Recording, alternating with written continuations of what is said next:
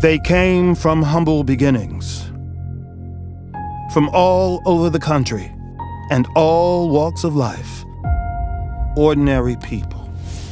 But through hard work, discipline, and dedication, they became extraordinary. They are pilots, scientists, engineers, doctors.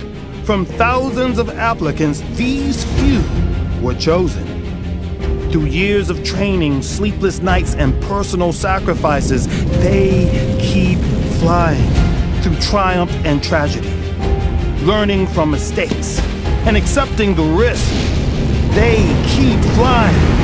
America has launched. They do it for the necessity of exploration, for scientific discoveries, for the next generation, to ensure that humanity has a path forward. They represent the best of our nation. They are NASA astronauts.